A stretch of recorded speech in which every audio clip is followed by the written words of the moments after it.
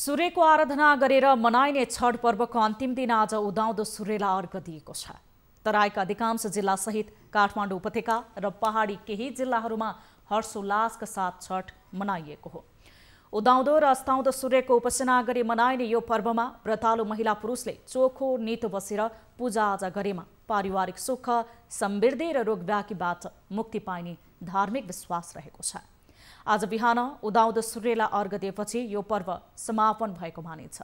यसअघि हिजो साँझ देशभरका 6 घाटहरूमा अस्ताउँदो सूर्यलाई अर्घ दिएको थियो। दिनभरको कठोर व्रतसँगै अस्ताउँदो सूर्यलाई अर्घ दिएपछि रातभर जागराम बस्ने र बिहान उदाउँदो सूर्यलाई अर्घ दिएपछि व्रत समापन हुन्छ।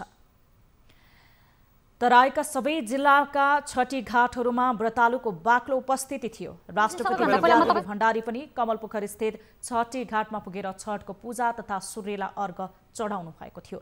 ऐतिहासिक पौराणिक ग्रन्थ महाभारतमा उल्लेख भएअनुसार द्रौपदी सहित 5 पाण्डव अज्ञातवासमा रहँदा उक्त गुप्तवास सफल होस् भनी सूर्यदेवलाई आराधना गरिएको थियो। पाण्डव विराट राजाको दरबारमा वास बसेको उल्लेख छ। लोककथन बमोजिम सोही समयदेखि छठ मनाउने परम्पराको थालनी भएको हो। साम्ब पुराणमा आफ्नो पिता श्रीकृष्ण तथा महर्षि दुर्वासाको शराबबाट कुष्ठरोगबाट पीडित साम्य सूर्यको आराधनाको फलस्वरूप रोगमुक्त हुन गएको भन्ने चर्चा गरिएको छ।